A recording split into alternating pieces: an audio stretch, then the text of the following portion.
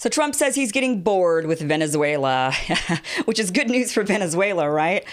President Donald Trump, this is according to Business Insider, it says President Donald Trump is losing interest in Venezuela after a bid to oust President Nicolas Maduro by U.S.-backed opposition figures in April failed, according to the Washington Post. An official told the Post that Trump had always thought of Venezuela as, quote, low-hanging fruit, unquote, which he could get a win and touted as a major foreign policy victory.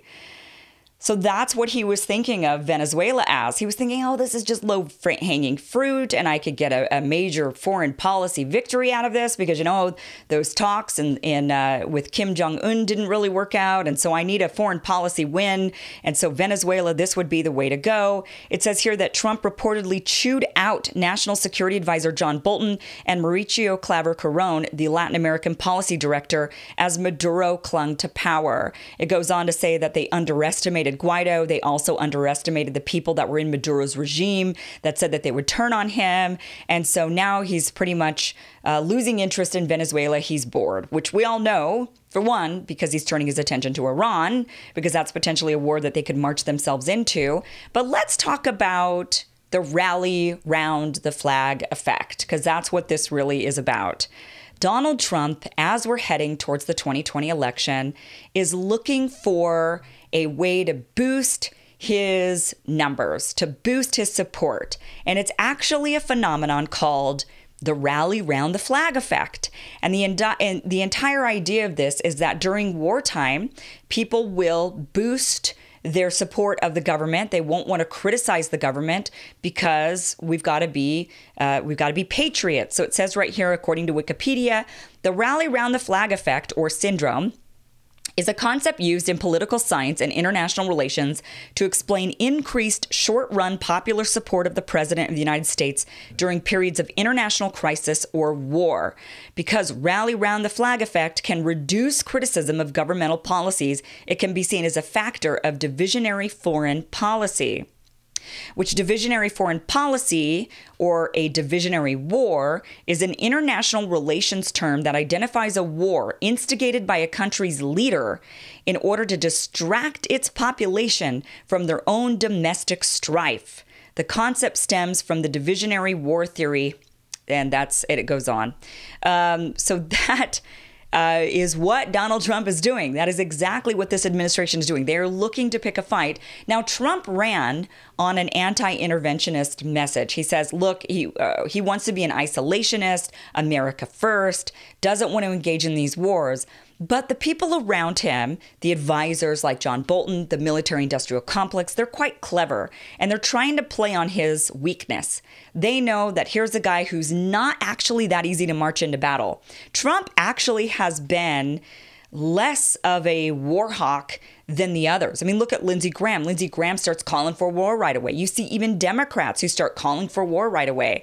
But Trump is kind of like, I don't know. Even with Iran, he was like, I don't know. Maybe it was just a miscalculation, or maybe it was just this. And he's kind of hard to talk into going to war.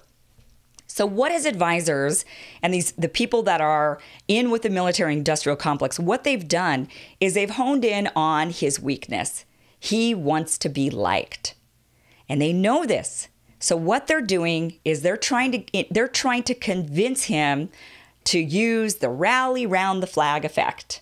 They're saying to him, look, the American people, they need a good battle. American people need a good war, because when America goes to war, they love their presidents. For example, here's what it says. Here's some historical examples of the effect. The Cuban Missile Crisis. According to Gallup polls, President JFK's approval rating in early 1962, October of 1962, was at 61%.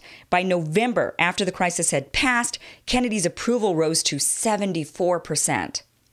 Here's the Iran hostage crisis. According to Gallup polls, President Jimmy Carter quickly gained 26 percentage points, jumping from 32 to 58 following the initial seizure of the U.S. Embassy in Tehran.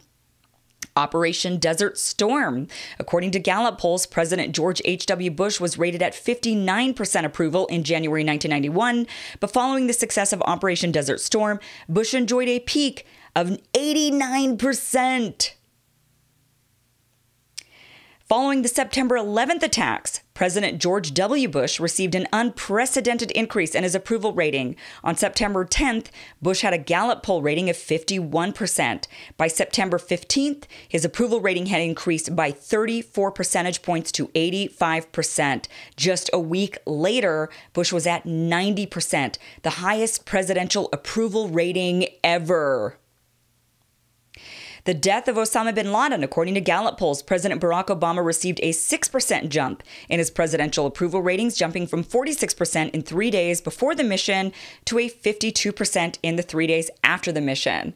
So you see, the rally around the flag effect is a real effect that presidents absolutely like to use when they see themselves dipping in the polls, especially if they're going to be up for re-election. Now, it says here on Wikipedia, the controversy and fears of misuse. There are fears that the president will misuse the rally round the flag effect. These fears come from the diversionary theory of war, in which the president creates an international crisis in order to distract from domestic affairs and to increase their approval ratings through the rally round the flag effect. So now you can see why somebody like Lindsey Graham, for example, would be so hard on, yes, let's go after Iran, let's go after Iran. He's a Republican. He wants to maintain a Republican president, because that means more of his agenda in the legislative branch gets through when you have somebody in the executive branch who's on your team.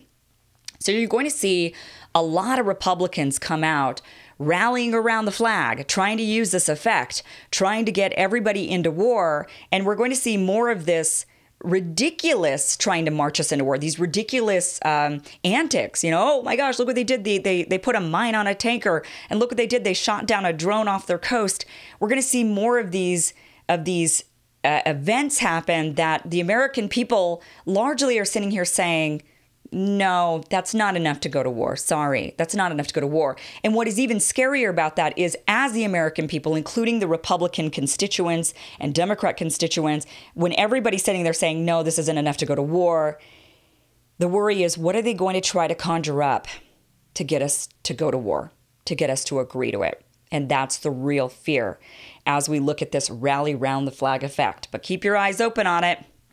Know what they're doing. It's a gaslighting technique. Don't fall for it. Don't fall for it.